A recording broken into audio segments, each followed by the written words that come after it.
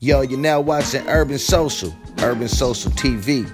Now, here are some interesting facts about the mastermind, which give you an idea of how important it is and how necessary that you embrace this principle and make use of it in attaining I don't know how long that I'm here. Any second can be gone. Solid. Yeah, Cover is it is solid.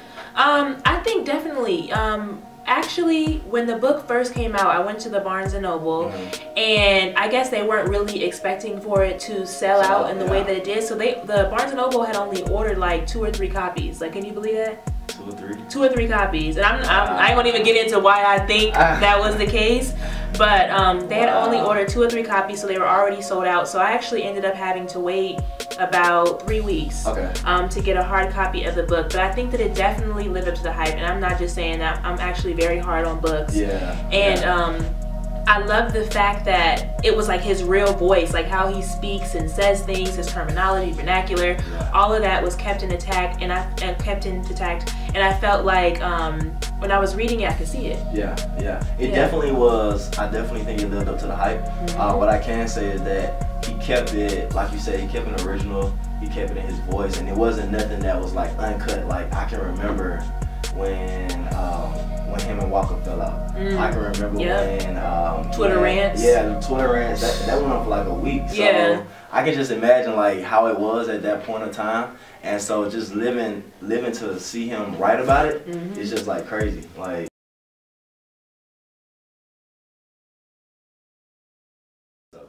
Right. Hopefully we'll get another book. Would you read it? If it was like a sequel? Yeah, another book. Definitely. Okay.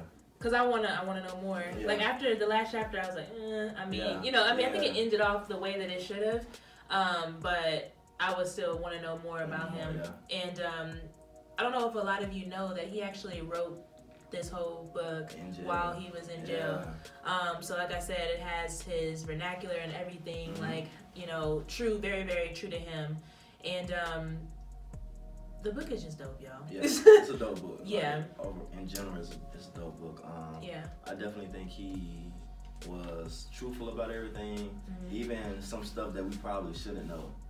Okay. I felt like, I was like, in some instances, is he dry snitching a little bit? Because it's like, it's incredibly detailed. I mean, from selling drugs to what type of drugs he was taking, how he got into it. I mean, sex, everything, just very, very open.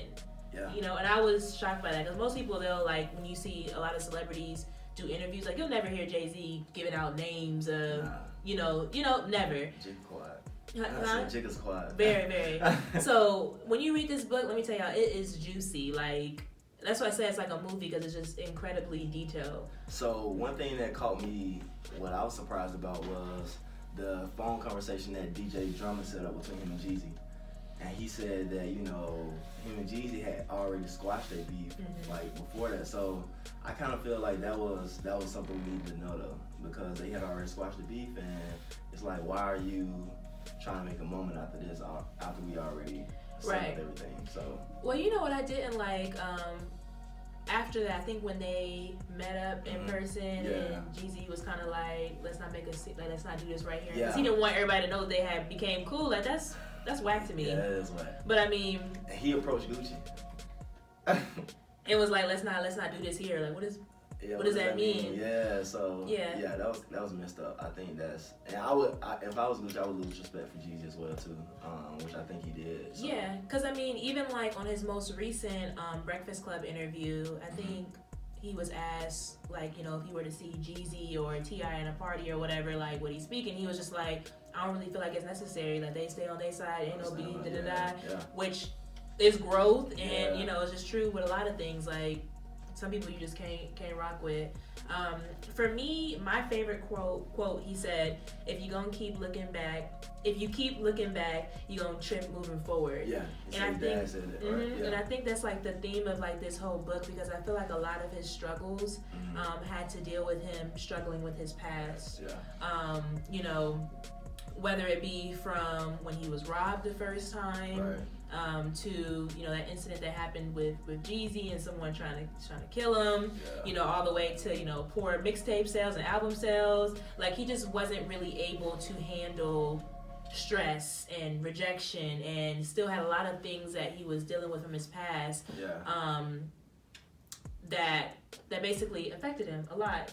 So if you in the comments, just drop, and you read the book, just drop your favorite quote from the book, your favorite chapter, and we see if we line up on the same page with it. Definitely. Yeah. And so what we're going to start doing, so our first episode is, we like to pull out sort of like the main points of the book, and like to basically narrow it down to 3 main things that you should get from this book. So we've done that here, and so the 3 are, and then we'll, of course, go into detail for you.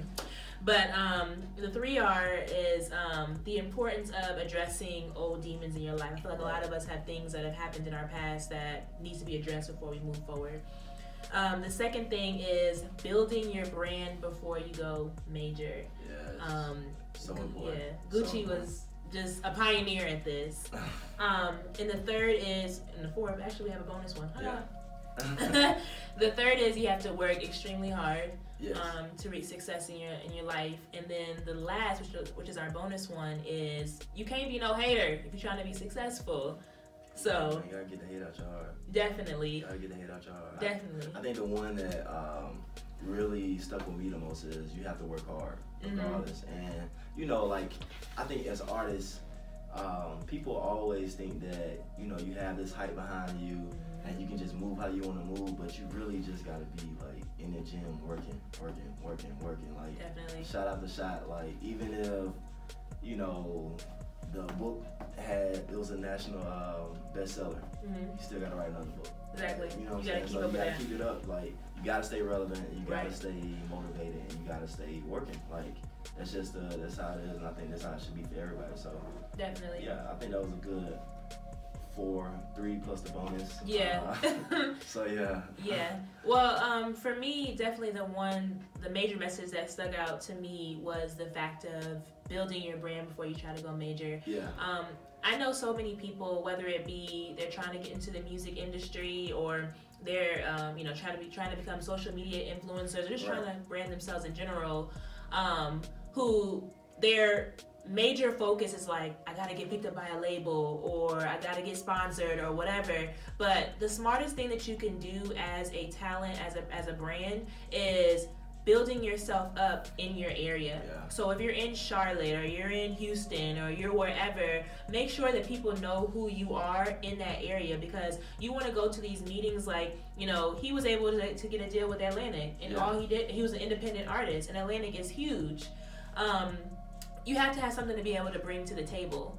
And if you have a large audience, if you have X amount of, streams or X amount of followers or whatever, and you can prove that, hey, I'm coming to you with something, so you partnering with me is not just a one-sided thing, it's a mutually, beneficial thing, then you can have a better seat at the table. And so I think that that's like the smartest sort of, business moves that I feel like he made, not feeling that pressure to feel like I have to be up underneath someone to be successful. You can do this on your own, and you can create your own buzz, and then go from there. Yeah, I mean, because that's kind of what everybody's doing now. The independent route. Chance the Rapper did it. Yeah, Chance is doing great. Chance is out of here. Yeah, out of here. So, overall rating of the book, what you think? 1 out of 10. I give it a 9. A 9? I give it a 9. Okay. So why didn't you give it a 10? I don't ever give it a 10. No, I just feel like more of the story could have been told. I feel the same way. Yeah. So I won't say it was just like a perfect book. Yeah. More of the story could have been told. So yeah, that's my favorite. You know, why? Ooh. It was a good book, but I don't know. I don't want to compare his book to anybody else's, but I'm gonna compare his book to somebody else's. But the other autobiographies that I've read they gave like the full story. I feel like pieces were left out of this book, and not that he robbed us, but he kind of like took a little from us. So, really? like you said, I think more of the story could have been told. And so therefore, I give it an 8. Yeah, I mean, it's definitely something though that I think people should read. Yeah. You definitely should go get the book. Yeah. Audible, Barnes & Noble, Amazon. I usually get my books from Amazon. Amazon, okay. I usually get my books from Amazon. So yeah, I think it's definitely worth it. It's like $27, so it's a little pricey, but I mean, I feel like. Got Prime. Not if you got Amazon. Okay, he giving y'all the hookup. But I think that even if you're not really a fan of Gucci Mane, I think that there's still a lot of lessons, like we pointed out, that can be learned from him.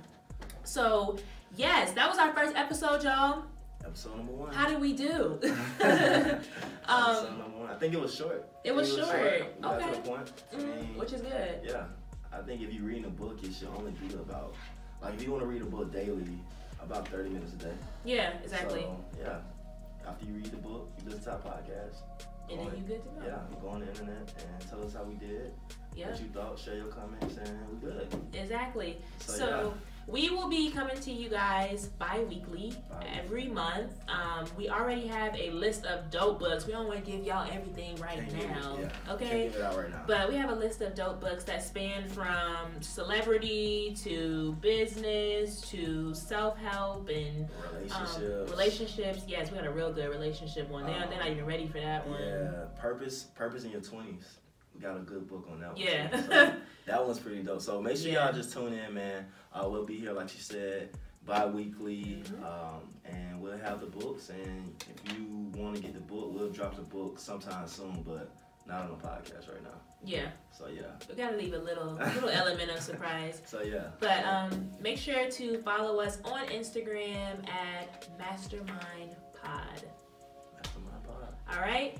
So we will see y'all soon, and we out. We out.